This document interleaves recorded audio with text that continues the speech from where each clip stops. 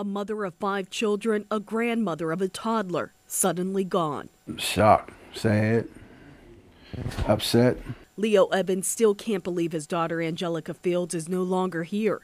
She died from a car crash Saturday afternoon. This is the car police say collided with another one on Shady Avenue in Point Breeze, then drove into a yard before ending up near a pole. 3 people were hurt and rushed to the hospital, but Angelica didn't walk away from the accident.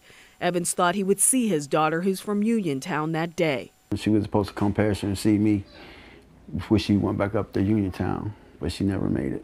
Evans is coping by remembering the 30-year-old as a fun-loving mother who overcame many obstacles, like the passing of her mother when she was just 13. He says he's leaning on a higher power for peace. That's God's child. You know, he's the first father, I'm the second.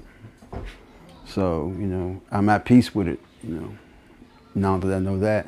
And he says the rest of the family is trying to deal with the death the best way they can. Everybody's in shock, but everybody's taking it, you know, permanently well.